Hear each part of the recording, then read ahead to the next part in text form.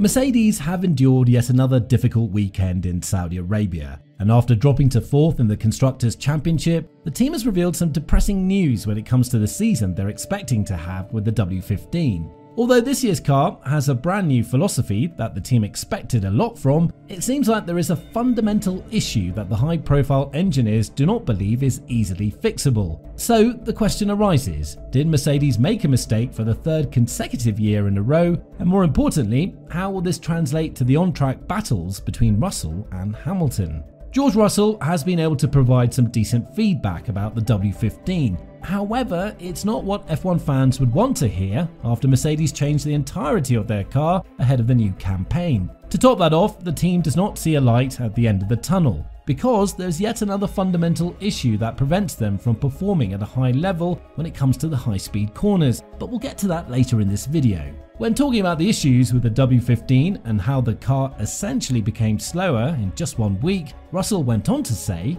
"We're still trying to understand this car because we've shown true performance at points over the last 2 weekends. FP1, straight out of the box, we were at the top of the timesheet and always in the top 3. FP2, P2. Then both weekends, the pace just fell away from us. That hasn't been our competitors getting faster, that's been us getting slower. So we need to understand why that is, but it's fine margins now." Although Russell believes that the other drivers from Aston Martin as well as Ferrari are very close to them, the fact that the Maranello team is arguably the 2nd fastest team on the grid stands as it is. And even more painfully for Mercedes is the fact that they've been outperformed by McLaren in Jeddah, with the Woking-based squad now taking 3rd place in the Constructors' Championship. Even though Hamilton was able to defend properly against Piastri on much older tyres, with the Aussie having the help of the DRS, when he received the soft tyre and was mounted with a challenge to pass Norris, who was on the same tyre age as well, Hamilton lost around 1 second in Sector 1 on new tyres compared to his compatriot, which is quite abysmal when you think about it. But one question keeps coming to everybody's mind. Why didn't Mercedes test out everything in the simulator and then correlate the data on the track? The answer to that gives even more depressing news for the Mercedes fans. They did exactly that, but the results were nowhere near what they expected.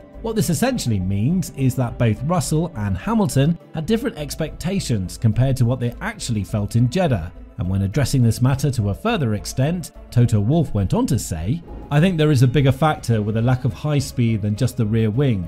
We're missing downforce beyond the steps that you would have with a bigger rear wing. We tried that with Lewis, and there is something that we don't understand, because we were quick everywhere else pretty much, and we know that we have a smaller rear wing. We're compensating for what we're losing through the corners, but it's just the high speed where we're losing all the lap time. Our simulation points us in a direction, and this is the setup range that we then choose. You put the right rear wing on, and I think you gain a few tenths if you get the setup right or wrong. But it's not a massive corridor of performance. It's more a fundamental thing that we believe the speed should be there. We measure the downforce, but we don't find it on the lap time." The sad part is that Mercedes' 2024 car has been more or less built on Hamilton's feedback, starting from the seat requirements and ending all the way with the car having more rear downforce. And so far, Hamilton has reported a broken seat in Bahrain and a lack of rear downforce in both tracks. This goes to show that there is a huge discrepancy between what the drivers are asking and what they're receiving from the car, which could ultimately be led by the fact that the simulator data is just misleading Mercedes in a bad direction, and the team needs to sort out who is to blame at this. Is it the drivers for not giving good enough feedback, or is it the engineers who just don't understand what needs to be done in order to be competitive and at least fight for P2 with Ferrari and McLaren? Even when Hamilton started to complain about the speed of the guys ahead of him, saying that they're too fast to be caught, especially in the high speed, Bono went on to say, "Yeah, the GPS agrees with you too."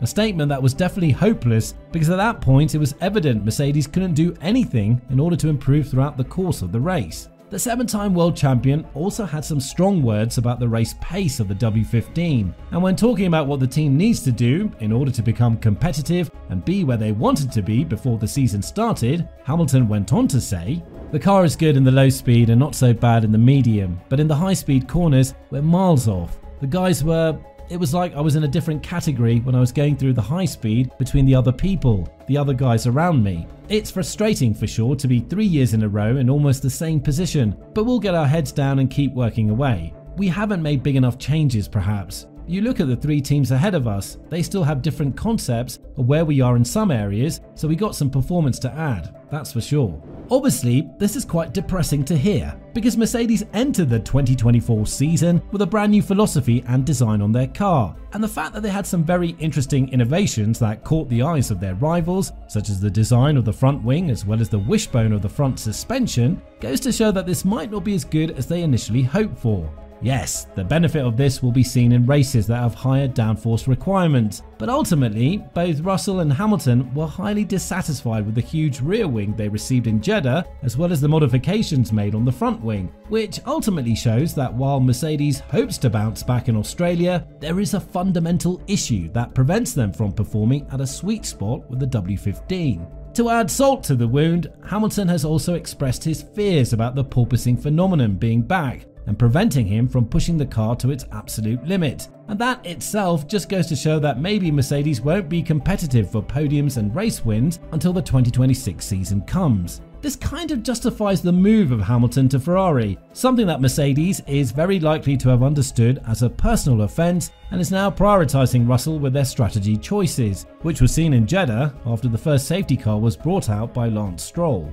Now, the main part that Mercedes has fixed is the spiteful rear end of the car. However, that's not enough for them to be competitive. And although the team believes they found the right path for the car, it does seem like there are a lot of differences compared to where they are and where they want to be. To add salt to the wound, they have 2 very competitive drivers, and Mercedes might have chosen their leader for 2024 if they somehow can crawl back to the top spots and fight for podiums, and that driver is certainly Russell. The strategy choice as well as Russell's stronger start of the season do indicate that the younger Brit would be favoured with the upgrades that Mercedes are planning for the later half of the season, something that Hamilton will definitely be prevented from having a say into, considering the fact that he could be moving all of that data into Ferrari if it turns out to be a highly competitive one. With this in mind, Mercedes is seemingly set for a very challenging start to the 2024 season. And with McLaren finding a lot of pace in Jeddah, even though they lacked a lot of straight line speed, it's safe to assume that P4 could be a realistic option when it comes to Mercedes' placement in the Constructors' Championship.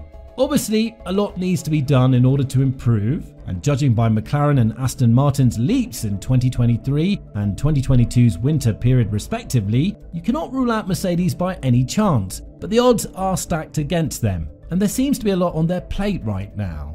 So, do you think that Mercedes can bounce back in 2024? And more importantly, do you think that this fundamental issue is one that cannot be fixed in the foreseeable future, or more precisely, before 2026? Let us know in the comments down below.